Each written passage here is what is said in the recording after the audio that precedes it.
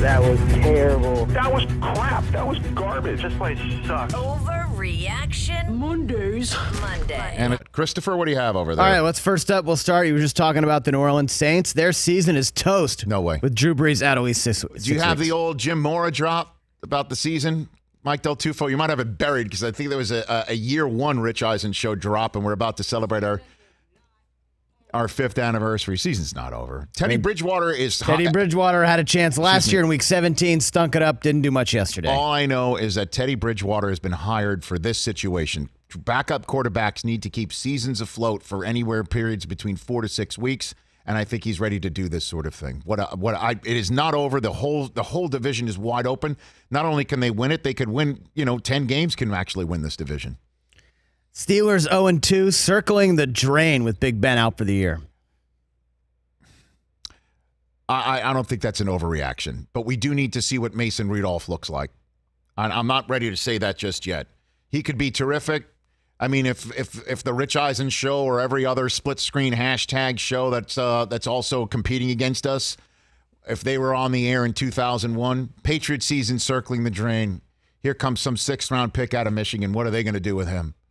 I mean, I've seen it way too many times in the NFL. I think you just compared Mason Rudolph to Tom Brady. Well, because you don't know, is what I'm saying. We're going to rally around Kurt Warner and going to win football games. I mean, how many more times? Okay. I mean, I know those are two of the high-end instances. Right. But we cannot sit here and say Mason Rudolph can't or won't. Same thing with Gardner Minshew, by the way, who, I cannot get enough of this kid.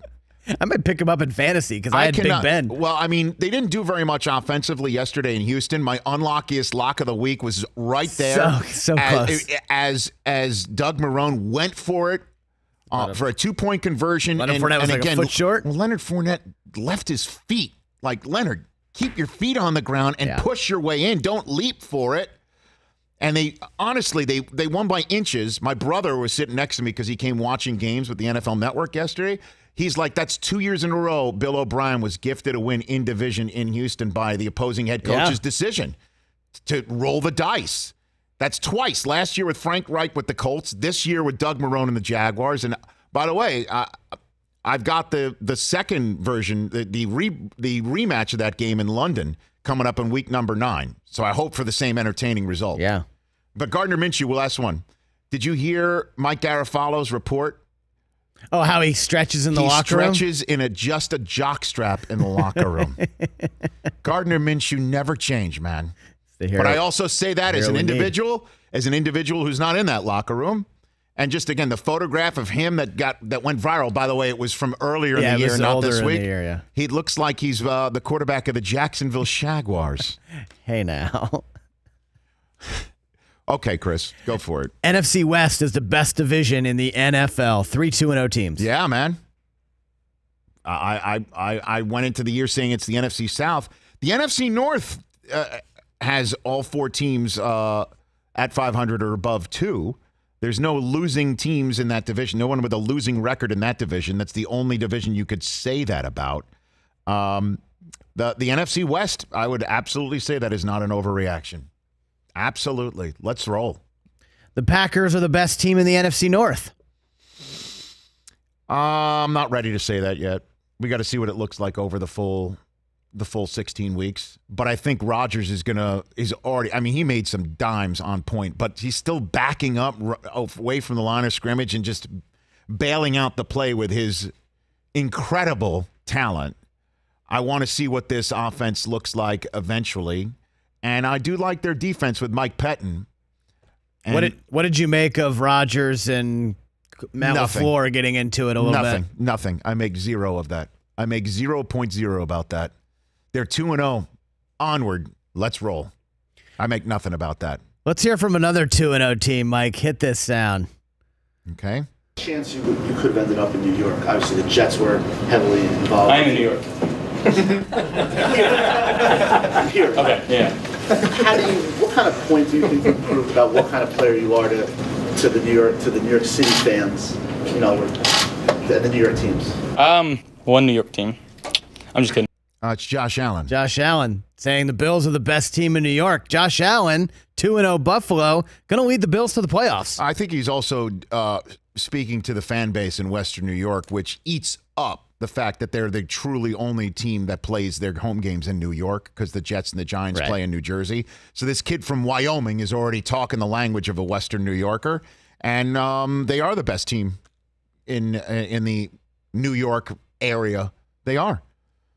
The Giants, I mean, Pat Shurmur just opened the door for Daniel Jones about 10 minutes ago, and we'll hit that in a second. Yeah, we're going to hit that. Yeah, they're 2-0. You are what you are in this league, and what they are is a resilient team, and Josh Allen's making plays.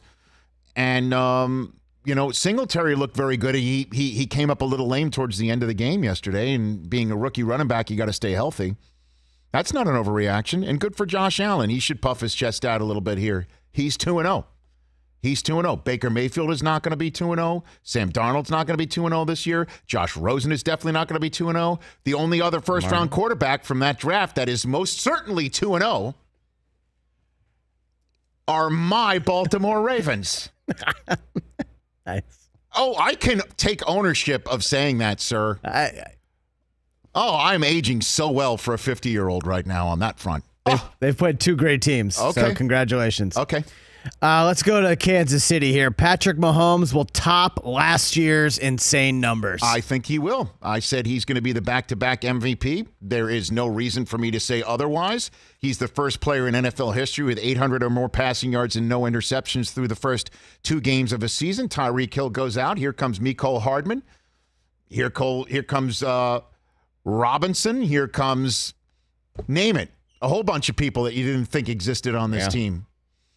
He's amazing. And everybody in the Jerry Cantrell Alice in Chains Fantasy League, from Jerry Cantrell, who we dominated this week, to NFL Network senior fantasy analyst who looked at us cross-eyed when we drafted Patrick Mahomes in the 3rd or 4th round of draft. Like, how do you do that in a fantasy draft for the quarterback? We are laughing. Yeah. Totally. And by the way, speaking of moving on to Kansas City, that's what Lamar Jackson and the Ravens do in week 3. I mean, we saw that game last year. We sure did, and it was amazing, and I can't wait for that one. And it's the Chiefs' home opener. Chiefs are 2-0 with road games, including a division win like they just had. What else you got over there, Chris? Falcons and Bears saved their seasons yesterday. Oh, you betcha they did. Oh, yeah, because you're looking at the rest of the NFC, and you, if you're the Falcons and the Bears, are looking at a possibility of winning your division, sure, but you need to be well enough to have a tiebreak in your back pocket for a possible wild card down the line. And to lose like the Falcons would in conference like that to the Eagles after they've already lost the Vikings, absolutely being 0-2 is dreadful. And the Bears being 0-2 in the NFC North, where we've already seen what the Packers look like, what the Vikings look like. Lions with a nice win yesterday, too, over the Chargers. Can't believe Mooch got that lone wolf right on game day morning. That just pisses me off. You all took the Chargers, huh? Except for Mooch? Yeah, he did. Oh. Yeah. So I don't think that's an overreaction. I don't think that's an overreaction at all. Couple more. Okay. You kind of hit on this at the start, but there have been too many flags in the first 2 weeks. Yeah, not an overreaction. Way too much. But I'm not thinking like this is the end of days for the NFL. We'll see what happens week 3, week 4, week 5. It usually does subside a little bit. But right now, it's just way too many flags in the first 2 weeks. He may be 0-2, but Kyler Murray is going to be electric in this league. He's already proving that. And week 1, it was just Murray time, the Murray up offense, as we like to say here. And he was generally consistent and fun to watch yesterday. David Johnson scored 2, so it's helping the whole bunch of players on offense. Fitz is amazing. Christian Kirk is making plays. I like it. I mean, the results haven't come up with a win just yet, but I know I'll be watching Arizona and Carolina. Carolina's 0-2. Someone's going to come away with their first win, we assume, in that one. And 2 Heisman Trophy guys going at it. And then Kyler Murray against Seattle at home. 3 of their next 4 are at home. So that's your overreaction right here. on The Rich Eisen Show. For more of The Rich Eisen Show, tune to Audience Channel 239 on DirecTV for free on BR Live or download The Rich Eisen Show app.